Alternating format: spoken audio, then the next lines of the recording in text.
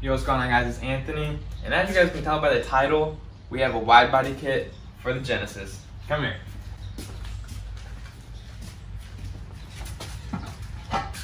Can't show these yet.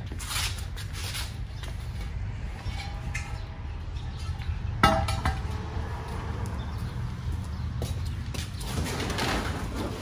with my half falling apart box, I've already opened this and test fitted it. You guys follow me on Instagram, you would already know, at Stancy.Anthony on the screen.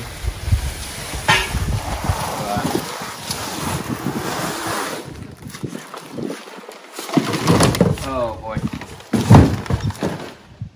I didn't put it back away very nicely. So here we have a brand new kit that actually just came out probably 4 or 5 months ago.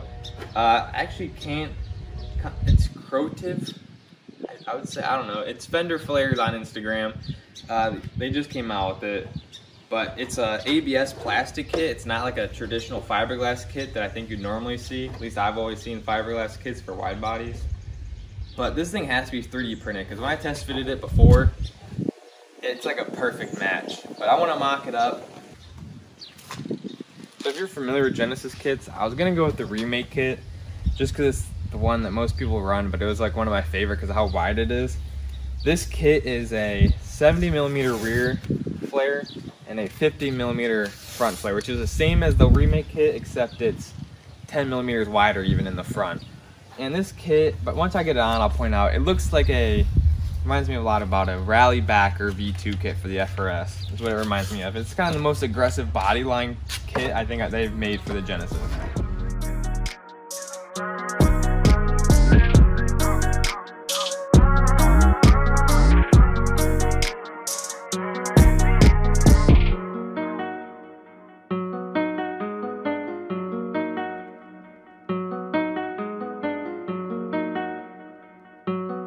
Just finished taping it all up, and here it is. The first thing that kind of sticks out to me on this kit is there's so many bolt holes. I mean, I've never had a wide body before, but I just feel like there's so many bolt holes for this kit. But other than that, like, I kind of dig how it has the hard body lines, because like I said, most Genesis kits don't even offer that. They're all kind of more round and bubbly. But you never realize how thick it actually is until you get from the back view. Like, look at that side by side. It's like a huge difference. But there's some weird body lines that it gives the car, and I don't really agree with, but it's not terrible. It's definitely, it's gonna grow on me. I'm sure once I get wheels and everything put on, it'll look a lot different. But for right now, it's definitely probably one of my more favorite kits out for the Genesis. Original plan was to stay stock body, but times changed. I actually got a really good offer on this kit from them to be one of the first to have it, so I couldn't really turn them down. It was like a partial sponsorship offer.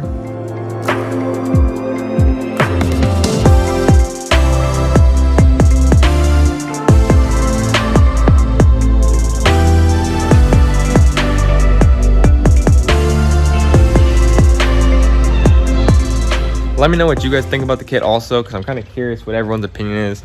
I'll throw some example photos that they had posted and rendered up. I didn't really like the renders, but in person it looks a lot better than I thought.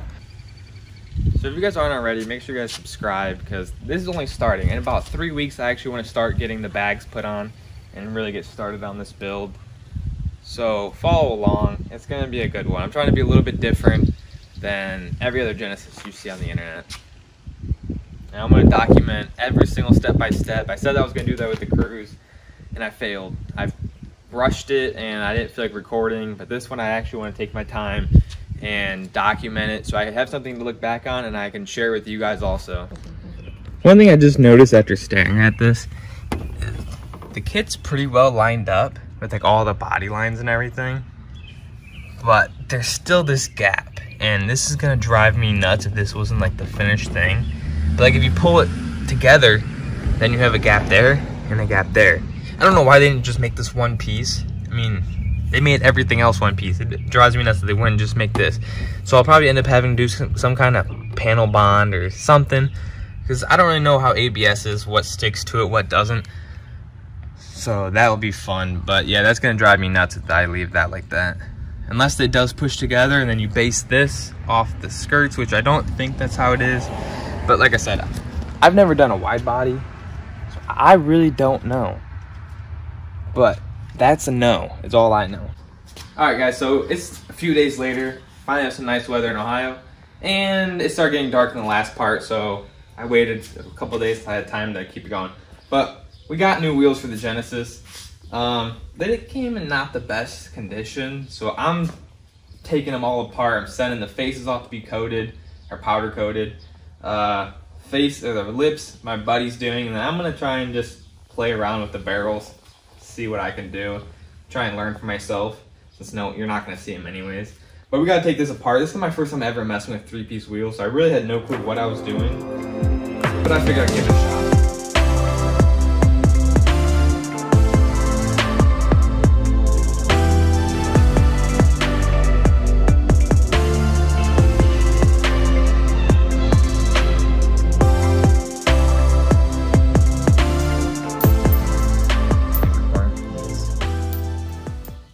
So I don't know if I'm gonna keep this hardware. I may end up just buying all new, because they're kind of, get a little closer. They're kind of all like chipped and stuff, the gold is. And I figured since I'm already going this far, I might as well just buy all new hardware and make them like 100%.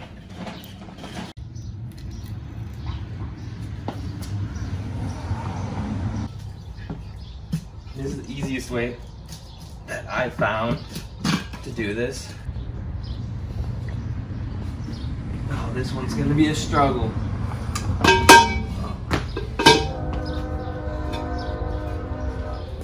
Not too bad.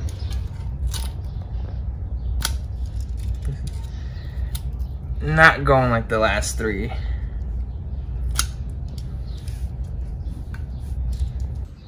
So my buddy's coming later today. He's gonna take those faces to his buddy, get them powder coated for me. And then my other buddy's refinishing the lips. So I would say about 2 weeks I can get them back together. And then now that I kind of taken apart a set of wheels, I kind of want to take these apart so I can get down under here. These are probably like one of the worst wheels to clean, because you can't really clean underneath of like these spokes. And they just like build up. Like you can almost fit a cloth all the way under there, but it doesn't go. And if you do, it just doesn't clean anything. I mean, they look pretty nasty right now, but it's okay. Got done editing this video and realized I did not record an outro. So I wanted to say thank you guys for watching. Make sure you subscribe if you're new. This build is gonna be something crazy, okay? I got a lot planned that you guys don't even know about. But also, I have a second channel. It's gaming related. This one used to be my gaming channel, and I kind of converted to like my main channel, my car content.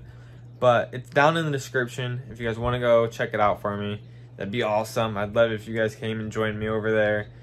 But you guys have a good night and stay positive. See you guys next time.